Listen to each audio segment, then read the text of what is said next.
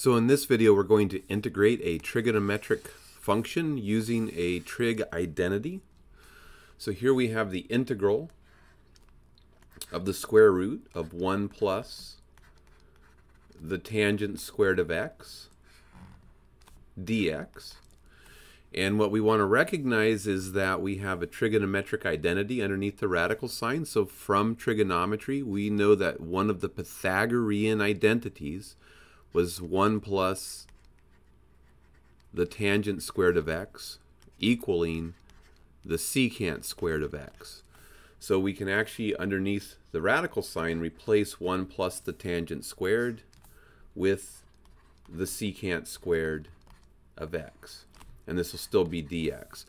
And then what we have to remember, where this can get us in trouble is if we mistakenly think that the square root of x squared is equal to x. In fact, the square root of x squared in general is not equal to x. The square root of x squared is actually equal to the absolute value of x. And you can see this if you substitute a negative number in, for example, in for x. If we have negative 2 squared, the square root doesn't cancel the squaring and give us a negative 2. So the square root of negative 2 squared isn't negative 2. In fact, when you square the negative 2, it becomes positive, and then you get the square root of positive 4 is just 2. So this is one where we have to be careful when we simplify to put the absolute value sign on the secant. So we're going to get the square root canceling the squaring, but we wind up getting the absolute value of the secant function, not just the secant function. And so what this is going to force us to do is to deal with two separate cases. So over here is the graph of the secant function, and what I want to remember from trigonometry is that the secant function is just the reciprocal of the cosine function. So anywhere where the cosine function is 0, the secant function winds up with vertical asymptotes.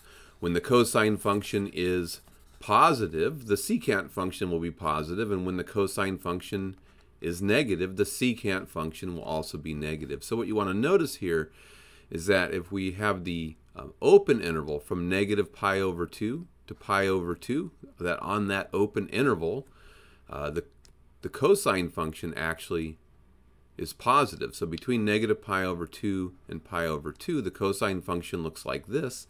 So the secant function is also positive because the cosine function is positive. So we want to first look at the case where x is an element of the open interval from negative pi over 2 to pi over 2, because on that open interval the cosine function is positive, which means the secant function is positive. But notice that this is going to repeat itself infinitely many times in both directions. So every 2 pi radians, we get another interval over which the cosine function is positive. So I'm going to say, hey, let x run on the open interval from negative pi over 2 to pi over 2 plus 2 pi k, where k can be any integer.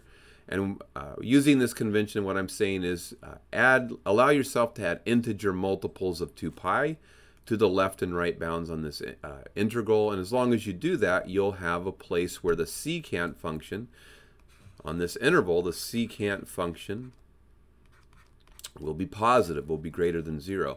And if the secant function is positive, we don't need the absolute value sign. So I can just integrate. I can say, hey, as long as the secant of x is greater than 0, which happens here, then I can take the absolute value sign off. And from our previous work that we've done, we know how to integrate now the secant function. We know that it's going to be the natural log of the absolute value of the secant of x plus the tangent of x plus a constant of integration. So this is case number 1. Case 2 will happen when the secant of x is less than 0. And this will happen when the cosine function, is less than 0. And that's going to happen from pi over 2 to 3 pi over 2. So the secant function will be less than 0 or negative when x is an element of the interval from pi over 2, so picking up at the right bound of this open interval, and then running all the way to 3 pi over 2.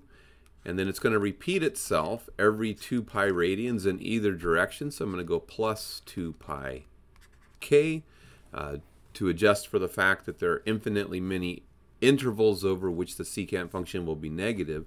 And then we have to deal with this integral a little bit differently. What we have to say is, hey, when the secant function is negative, the absolute value would make it positive. But one way to do that, another way to do that is to just negate the secant function. So I put the negative sign out here so that when the secant is negative, I get the opposite of a negative is positive, which effectively does the same thing that the absolute value symbol was doing. And now I can go ahead and integrate. So I'm going to get negative coming down.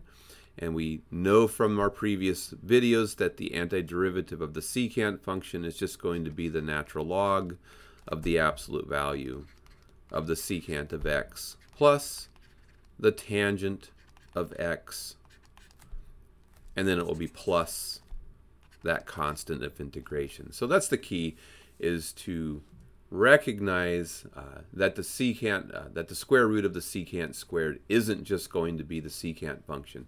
It's sometimes the case, if you have the square root